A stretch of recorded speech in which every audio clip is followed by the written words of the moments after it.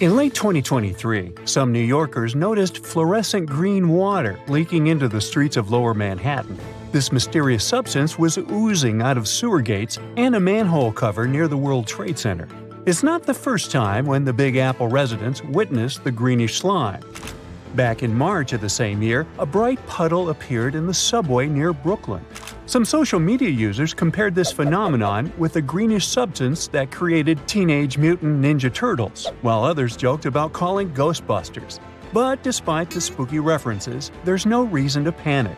Plumbers use bright, colorful water to detect leaks all the time. So this fluorescent green dye is not dangerous.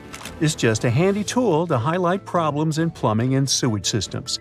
Also, scientists sometimes use dye tracing to visualize how water moves from one place to another. So don't be shocked if you meet the slime in the forest one day.